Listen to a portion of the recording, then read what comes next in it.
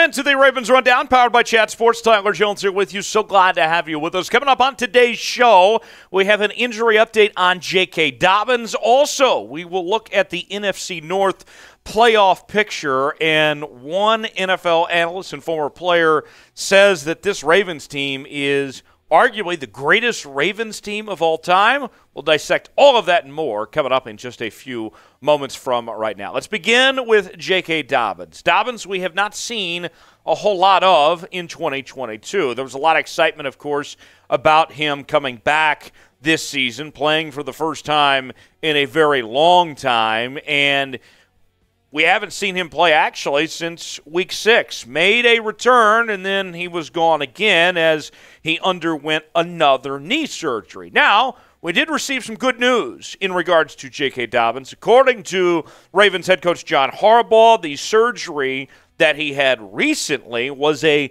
smashing success. And Harbaugh went on to say that Dobbins should be back in about 3 to 4 weeks, just right in time for the playoff push. And J.K. Dobbins, in an interview with WJZ, had this to say about his most recent surgery, saying, "I didn't get re-injured. I didn't hurt myself or anything. I just didn't feel like myself. There was some stuff in my knee that was making me feel not like myself. It wasn't bad. I could have still played, but I'd rather be 100% going into the playoffs towards the end of the year so I could really do what I really need to do to help the team win." So very interesting from J.K. Dobbins that he kind of felt the need to set the record straight. Personally, I don't care if it was a re-injury, what he needed to get surgery for. The truth of the matter is, the main thing is that he's taking care of it, that he's trying to get right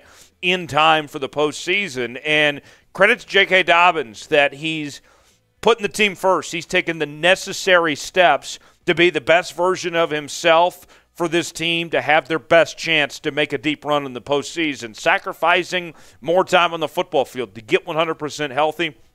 Kudos to J.K. Dobbins for taking care of business there. So, will J.K. Dobbins play well when he returns? We're going to go over some numbers for you. The last time we saw J.K. Dobbins wasn't great. Is he going to be better? Is he going to be like the version of J.K. Dobbins we saw in 2020? If you think so, type Y for yes. If not, type in for no. Let me know in the comments section below.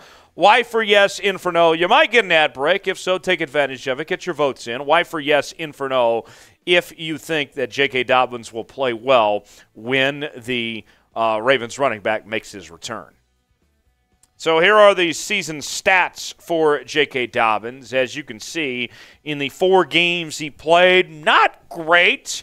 The best game he probably had was against Buffalo when he had a touchdown run and 41 rushing yards, but wasn't quite the same J.K. Dobbins that we're accustomed to. And the current depth chart for the Ravens includes Gus Edwards as your number 1 back. He's looked good when he's made his return. Kenyon Drake has shown some flashes as well. Then we've seen Justice Hill and Mike Davis kind of be in and out of sorts this year. Not really consistent between those two, but nonetheless, with this running back room, I think the way I look at this, yes, J.K. Dobbins did not look great the last time that we saw him on the football field, but with the way the depth chart is and just the way that we can't trust the running back room as a whole, it doesn't matter to me that J.K. Dobbins didn't play great the last time that we saw him because,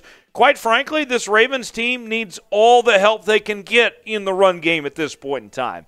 They'll take anybody. And I'm excited about what J.K. Dobbins is going to bring to the table because now he feels like he's 100% healthy. Another option for this running back room. Let's see what they can put together. So the rushing numbers. Lamar Jackson, far and away the leading rusher on this Ravens team, with 635 yards on the ground. He's averaging over 7 yards a carry, which is just insane, in 2 touchdown runs. But you can see there's a significant drop-off after that, and the Ravens are trying to still find their feature back J.K. Dobbins still has an opportunity to potentially be that guy. We'll see. So when you look at the Ravens running back room and where the situation stands right now, who is the Ravens' best running back? Is it J.K. Dobbins? Is it Gus Edwards? Is it Kenyon Drake? Who is the feature back of this group? Who you riding with? Let me know in the comments section. Give me one name who you think the Ravens' best running back is at this point in time. We're covering the Ravens each and every day here on the Ravens Rundown with daily Baltimore Ravens news and rumors. And we're also covering all the latest trades, free agency, game previews, injury news, everything and more. It's all in one place. You ain't alive if you ain't subscribed to the Ravens Rundown. That's what we say around here. Turn on notifications so you never miss a moment. Subscribe now. Hit that sub button, youtube.com/RavensTV. Could the Ravens run away with the AFC North? That is a very interesting question to think about when you talk about this Baltimore Ravens team as they come back from the bye week and are in pretty decent shape. And we'll get to the odds in just a second, but this team, heavy favorites to win the division. Here is the AFC North standings where things stack up right now. You can see the Ravens with a one-game advantage over the Cincinnati Bengals, or as I like to say, the Bungles. And here's something to think about, too. It really is like two games because they have the head-to-head over the Bengals, winning that first game. And so you think about that, beyond the Bengals, the Browns and the Steelers both at 3-6.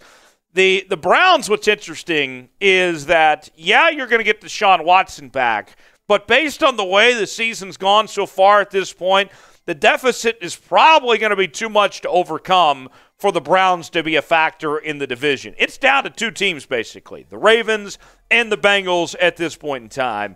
And you can bet on the division race. We'll show you the odds here in just 1 second, but you can bet on the division race.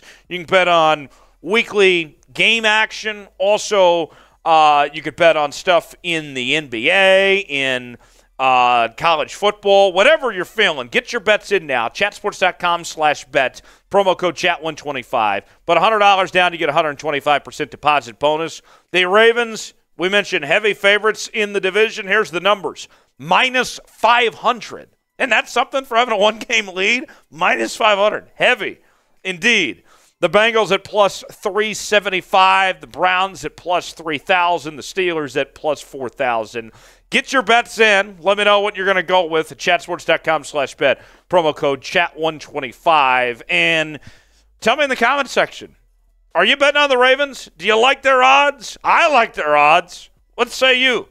True or false? The Ravens will win the AFC North. If that's a true statement, type T for true. If that's a lie, type F for false. Let me know in the comments section. The Ravens will win the AFC North. We think it's going to happen. Let me know what you think in the comments section below. So one of the things that the Ravens have going for them is their strength of schedule. And you take a look at the numbers here, and it's pretty interesting. The rest of the way, the opponents that the Ravens have left have a combined 24-44 record. That's a winning percentage just a little bit higher than 35%.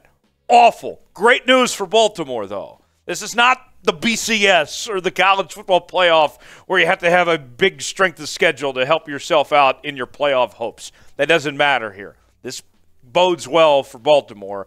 And of the other 5 teams that you can see here, the Chiefs are the only team they're competing against when it comes playoff seed-wise that have a similar situation of going up against opponents with a bad strength of schedule here. So that's very good news for the Ravens going forward as they try to compete to get one of those top seeds in the AFC at this point. And here's what the schedule itself looks like. When you come off the bye, they'll be taking on the Carolina Panthers this Sunday. The Panthers are awful, and Baker Mayfield's back to being the starting quarterback, and the Ravens have a 5-3 record all-time against Baker Mayfield, dating back to his days against Cleveland.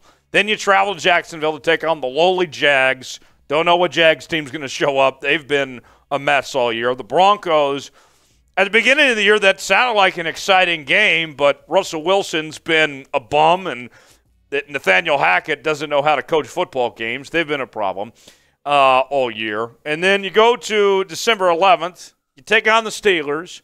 The Steelers, always a tough test anytime you play Pittsburgh. So we won't write off the Steelers, although they're having a down year. And then you finish out the final stretch. You face the Browns for the second time this year. Deshaun Watson should be back for the Browns for that game. You get the Falcons to celebrate Christmas, which we'll find out who the superior bird is. The Steelers again, that time on New Year's Day. And then you wrap up the regular season with a road visit to Cincinnati to take on the Bengals there. And Brandon Marshall, the former wide receiver who spent some time around the league, was a really good player. Now he's an analyst for Inside the NFL on Paramount Plus, I believe that is, one of those streaming services.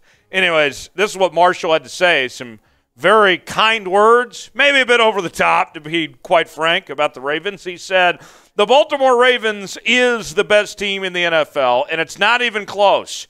I just want to let everybody know that the Baltimore Ravens, this may be the year that they win the Super Bowl. This may be the best Baltimore Ravens team we've ever seen." I won't go there, but I think Ravens fans at least appreciate that from Brandon Marshall. Nonetheless, you'll take it. That might be a bit much, but best Ravens team we've ever seen? We'll see. This team's got some weaknesses, but nonetheless, they're right there in the thick of things. We'll see how things turn out. What will the Ravens' final record be?